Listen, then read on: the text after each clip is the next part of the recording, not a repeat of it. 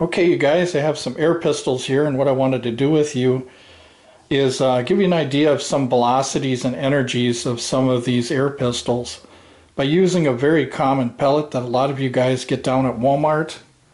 It's not my top choice pellet, but they are available. And to give you an idea of these velocities, I'm just using the 7.4 grain pointed Crossman pellet. And for the 22s that I have here, same thing, Crossman pointed, and you can see that you can see the difference here. Now the 22 one is just a little bit taller, but they're pretty much the same shape. The weight is different. The 177 at 7.4 grain, and the 22 is 14.3, somewhere around there.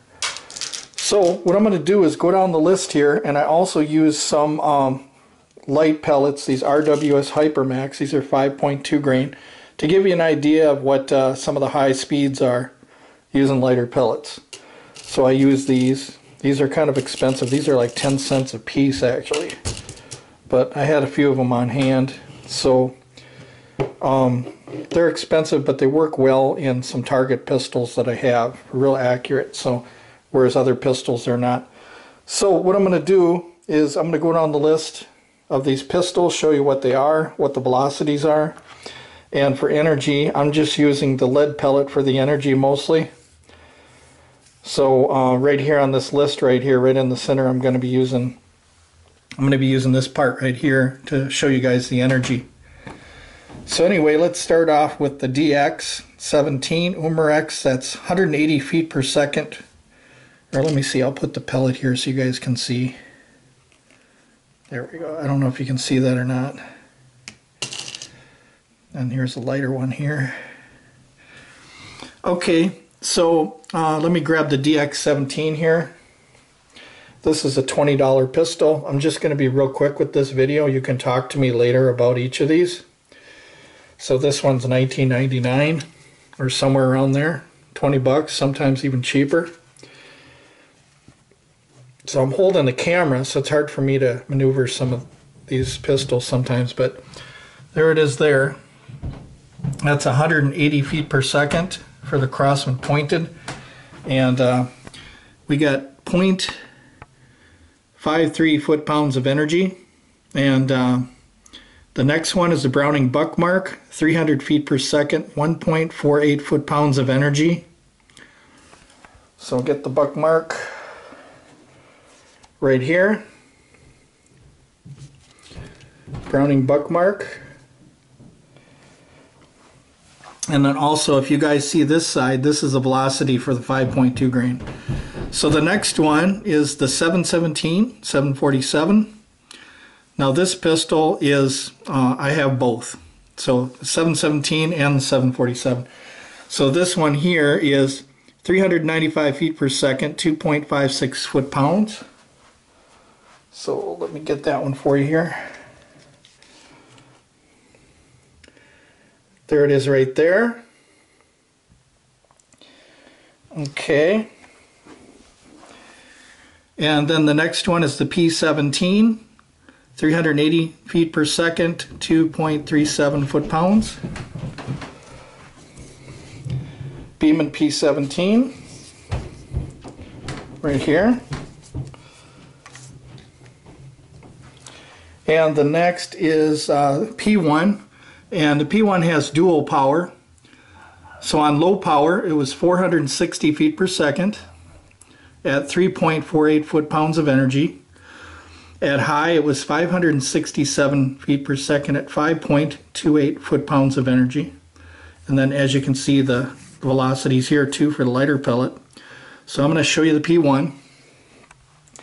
It's an over-lever spring piston air gun. It's got some good power and dual power. Depending on how you cock it, if you cock it halfway you get low power, if you cock it all the way you get full power. So low power to high power. You can choose your velocity on that one, which is kind of nice. And it's also one of the best pellet pistols that I've ever had. The 1377, you guys know what that is, the classic, 512 feet per second, 4.31 foot-pounds of energy. Now, sometimes this shoots a little higher. This is an older Crossman that I've used quite a bit.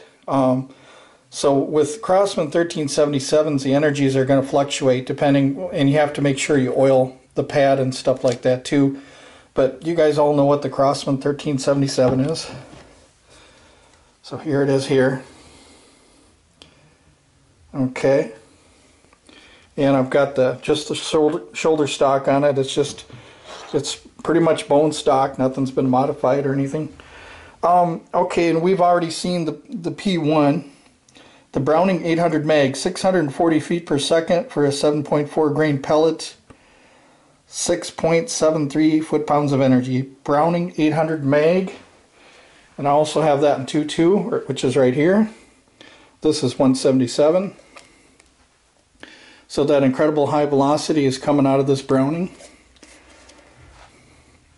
Shooting similar to the Daisy 880, pumped 10 times for velocities, similar.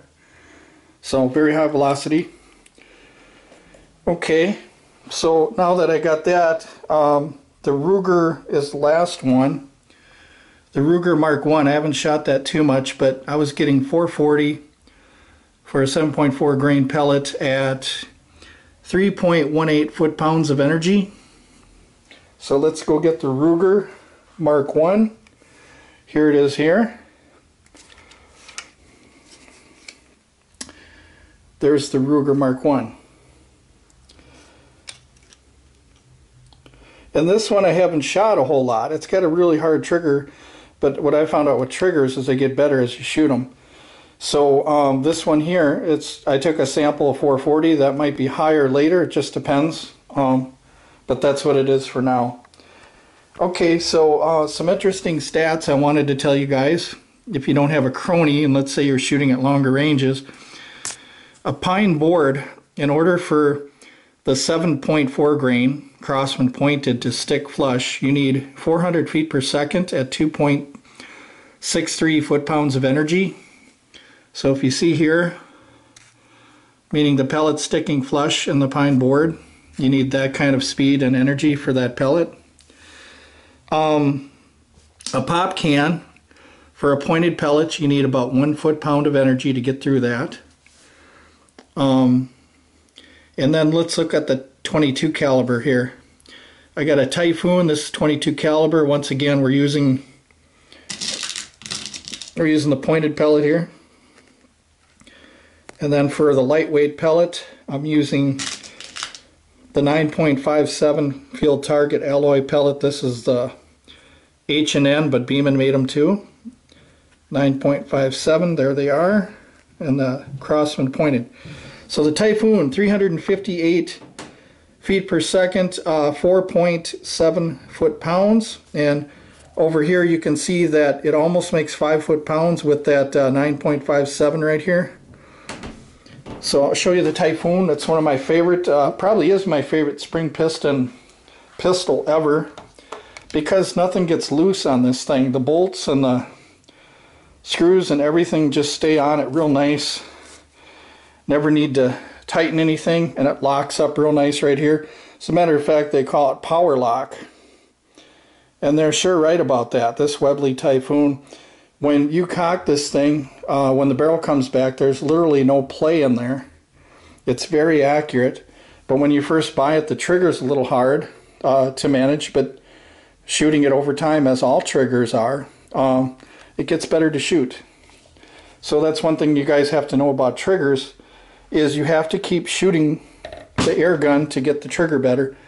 You know, don't be going in there and filing and stuff like that. So we got the Typhoon, and then we got the Browning 800 mag and 22 caliber, 430 feet per second for the Crossman pointed, 14.3 grain, 5.87 foot-pounds of energy, and then 580 for the 9.57 at 7.15 foot-pounds of energy. So you can see it's making a little more energy with that, and that's typical with spring piston pistols. Is if you get too heavy, the energy goes down, whereas the Crosman 1322 or the 1377 like this, as you load heavy pellets, sometimes you'll see the energy climb. So for instance, a 1322 model in this actually is more powerful than the Browning 800 mag because of the simple fact that you can load heavier pellets in this, but you can't in the Browning.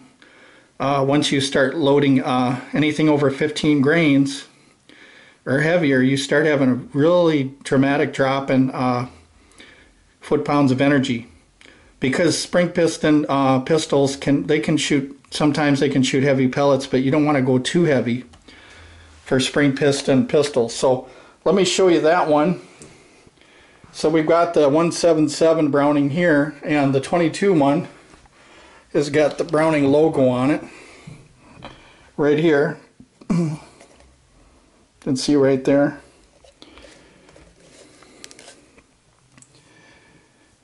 Yeah, so spring piston pistols like lighter pellets. They do very well with lighter pellets, whereas pumpers prefer the heavy pellets.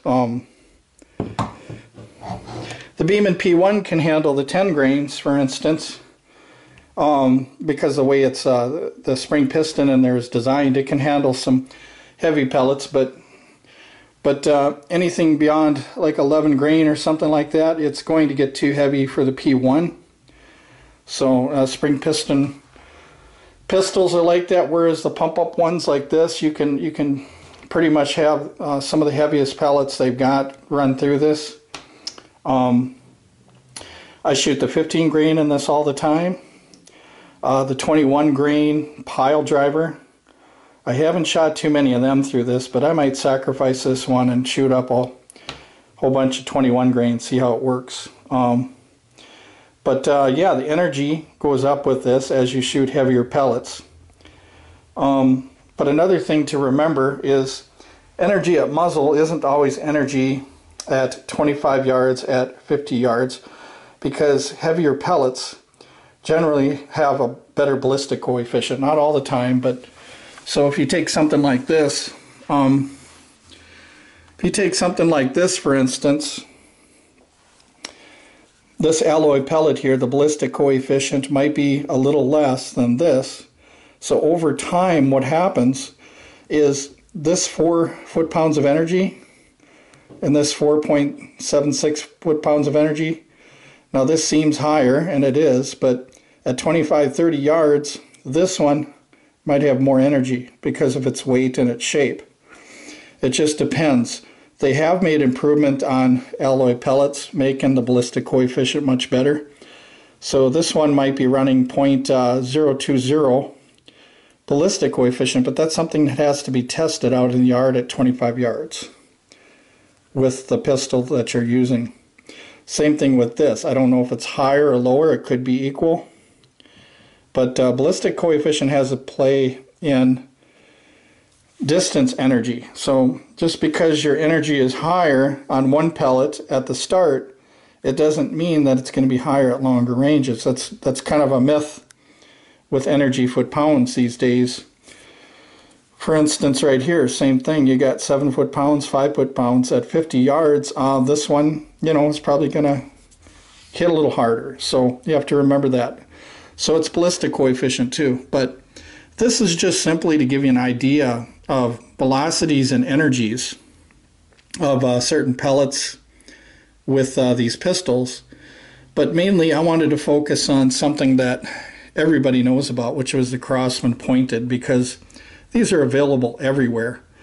So now you have an idea. If you go buy a pistol like I've showed you, now you'll have an idea of what kind of velocity you're getting if you buy like a Browning Buckmark or one of these, or see what else, the P17 that's around. So that way you'll know what its performance is like. So, but anyway, once again, you got the pine board. When the Crosman 7.4 is flush in a pine board, it's generally going 400 feet per second, 2.63 foot-pounds. So what I mean by that is if you're shooting long range and you don't have a chronometer, just set up a pine board. And the moment that that pellet is flush, whatever distance, it's 400 feet per second. So that way you can tell, what kind of velocity loss you have in your air rifle when you're shooting at longer distances.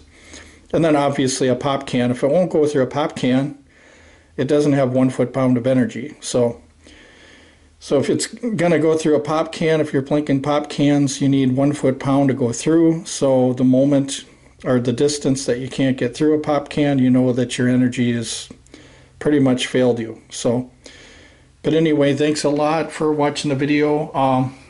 Some of these I have had for over 20 years, some even longer. So, but anyway, these all function very well, and I do shoot them. Some I don't shoot a lot, some I shoot like crazy. But this 1377, I shoot this quite a bit. These target pistols here, I've got 2 of these, the 717 and the 747. Mostly I shoot this in the spring outside at 40 yards, doing shots with that. And I also have videos on that one too.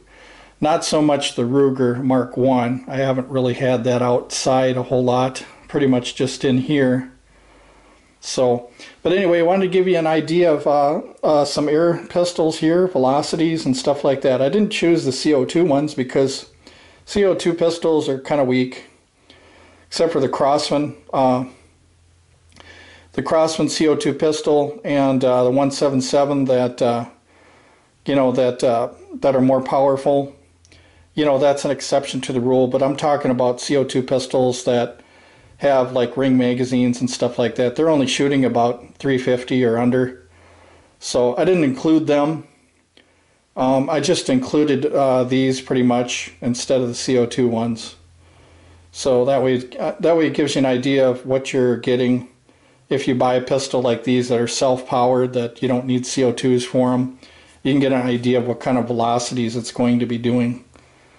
Whereas the CO2, you have to run it through the Crony, 10 or 20 times and then find some kind of average velocity or whatever. So it takes a while to give you accurate information on a CO2 pistol. So, but anyway, yeah, thanks for watching, you guys.